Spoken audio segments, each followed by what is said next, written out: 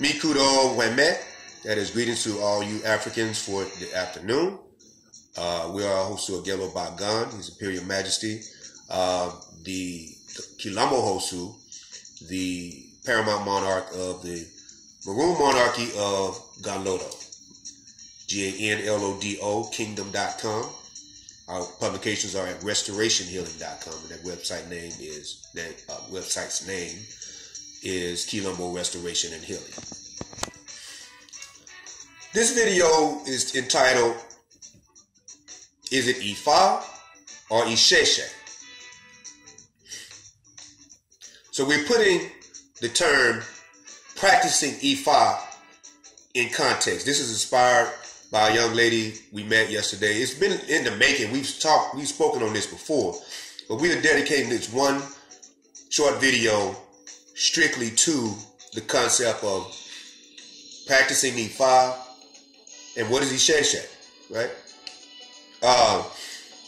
The Odu Ifa tells us, well, let's get into the definition of practicing, right? And this is for the new people that are trying to find their way. Talking to this young lady for about an hour,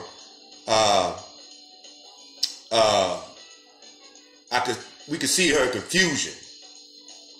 But she said, even though she's new, she could tell we knew what we were talking about in spirit because she was right up on us, right? And that's a good thing to hear. And so she realized a lot of stuff that was being taught on YouTube and wherever else is just not correct. Sad part about it, much of the incorrect stuff that's being taught is by people who've been in this tradition for a while. Years even, you know. So let's begin this. I want to get this on out the way real quick.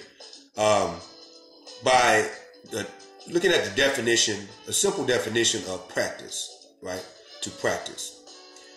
And it says right here, the actual application or use, notice the action part of this, of an idea, belief, or method, right? As opposed to theories relating to it. That's about as simple as you can get and straightforward about the definition of practice. In the Odu Ifa, coming from the Isese perspective, the Yoruba people, we learned the true name of the tradition that people are calling Yoruba, people are calling Orisha, Ifa Orisha tradition, and Ifa, you know, they're calling it Ifa. They say they're practicing Ifa. We find that the true name is Isese. Isese, right? That's Isese. Dots under the E's make them open. Versus E. The dot under the S makes it a sh sound, right?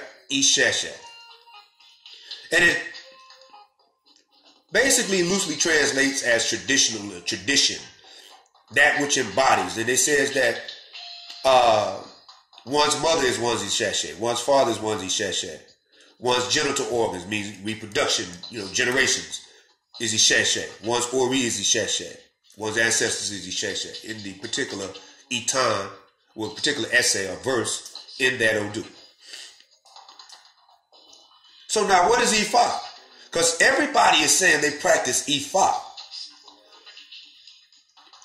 Ifa is an oracular system that is part of Isese.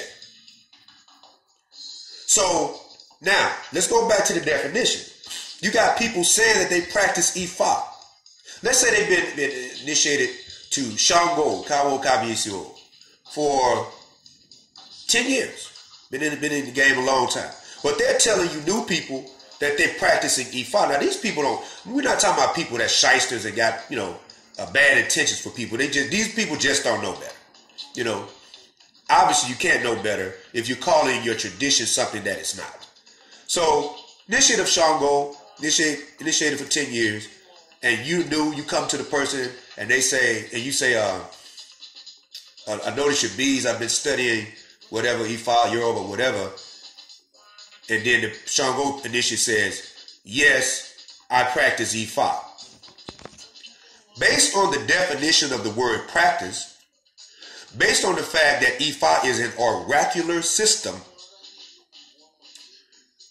the next question you should ask, are you initiated to Ifa?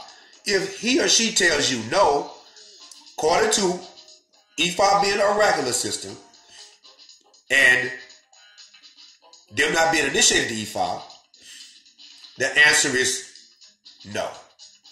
You do not practice Ifa. This is an Okwele chain.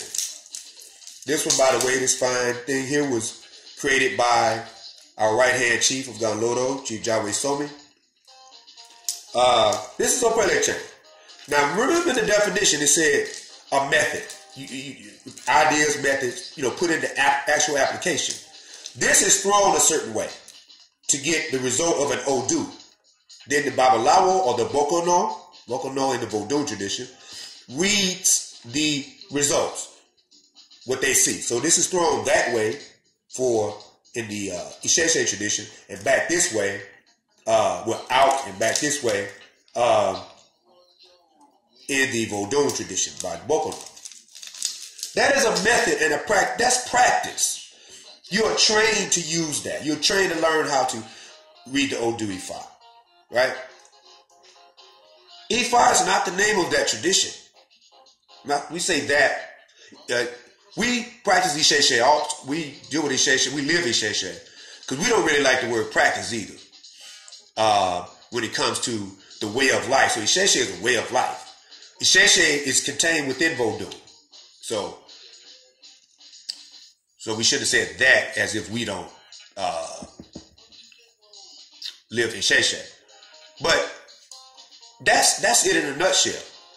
Now, why are people saying they practice Ifa? We'll go a little bit further into that.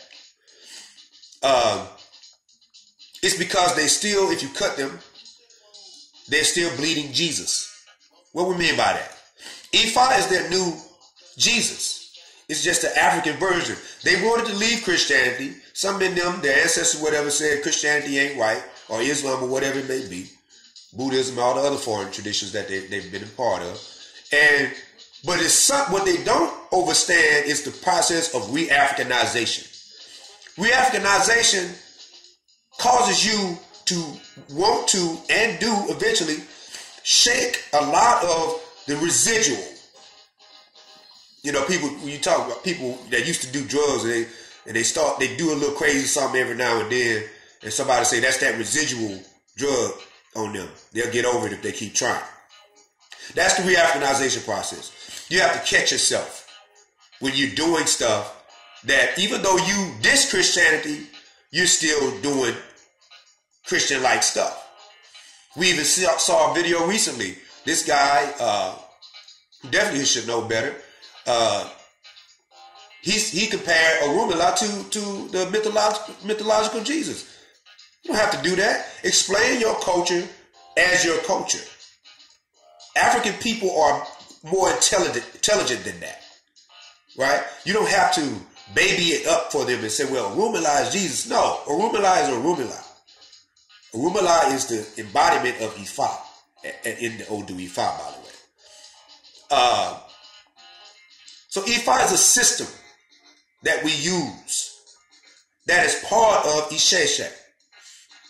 That's like a Christian on the misinformation side, the church is an aspect of Christianity. Do they call that tradition the church? No, they call it Christianity, or whatever branch it might be.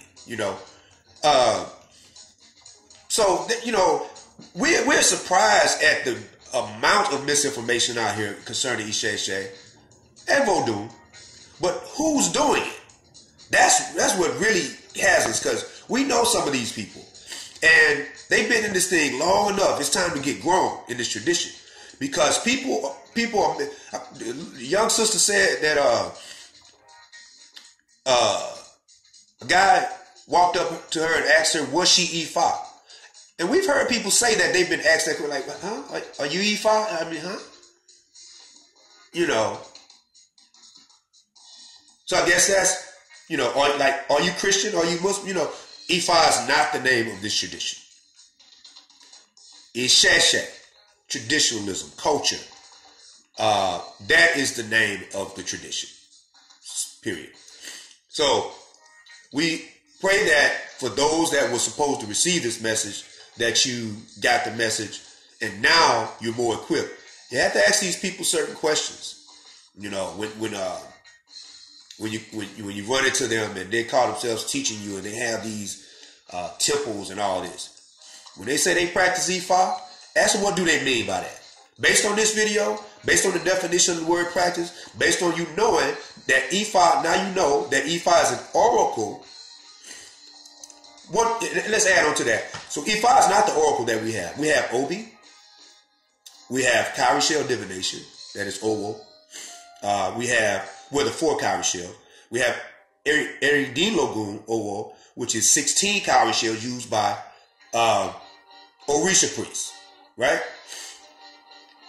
Why this tradition is called Meridin Logun Owo, or Obiabata, or Owo Merin?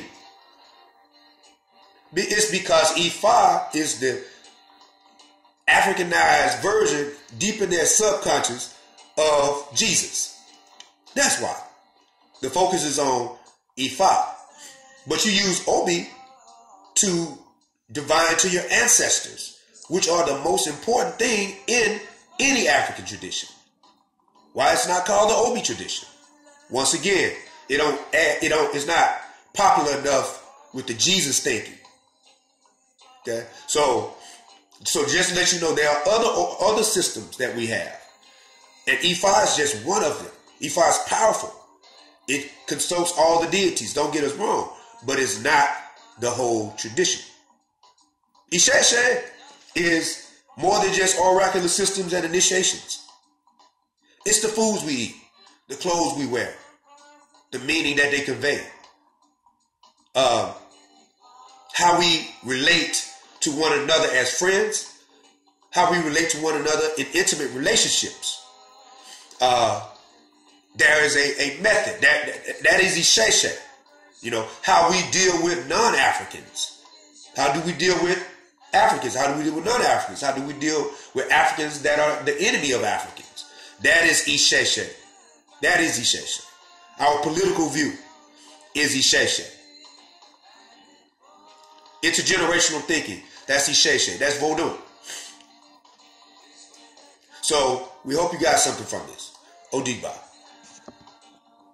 Oh, and our email is ekaabokilombo@gmail.com. Ekaabo means welcome, and it's spelled Ekaabo, Kilombo, KILOMBO @gmail.com. Odigba.